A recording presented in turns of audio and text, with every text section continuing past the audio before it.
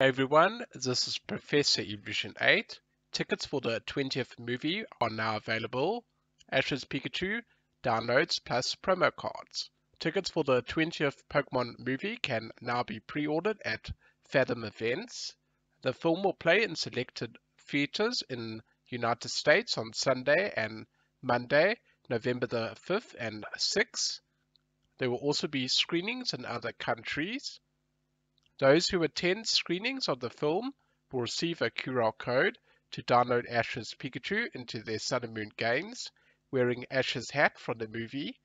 Attendees will also receive a Ash's Pikachu promo card, SM108, wearing the same hat, as you can see in this image. It's got Pokemon, the movie, I Choose You logo in the corner, so quite cool. It says here, for Colorless Energy, I Choose You. Search your deck for Pokemon, reveal it and put it into your hand, then shuffle your deck. For free Colorless Energy, Thunderbolt does 100 damage. Discard all energy from this Pokemon.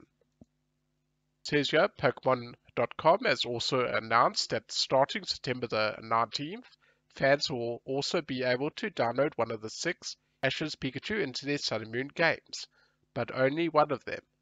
They will provide everyone with a serial code. The code can only be used once. Depending on when you enter that code into your games determines which Ash's Pikachu you'll receive. Here's a look at the picture of them. From 19th of September to 25th of September, the original hat one will be given away for Kanto and Johto regions. From 26th of September to 2nd of October, the Hoenn region hat. From the 3rd of October to 9th of October, Sinnoh region hat. From 10th of October to 16th of October, Unova region hat. From 17th of October to 23rd of October, Kalos region hat. From 24th of October to the 30th of October, it will be the Alolan region hat. Furthermore, Pokemon released the first dub trailer of the 20th movie. You can hear a piece of the original English TV show opening at the end. Unfortunately, the film's original soundtrack will be replaced with a dub music. Pokemon Company composer Ed Goldfarb has confirmed on Twitter he will be composing the music for the English version of the film. Most of the original soundtrack's music was remixed versions of music you heard from the TV show 20 years ago.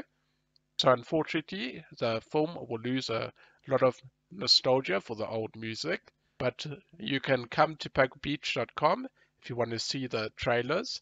I won't be able to show them due to copyright issues, unfortunately, but that's everything for this.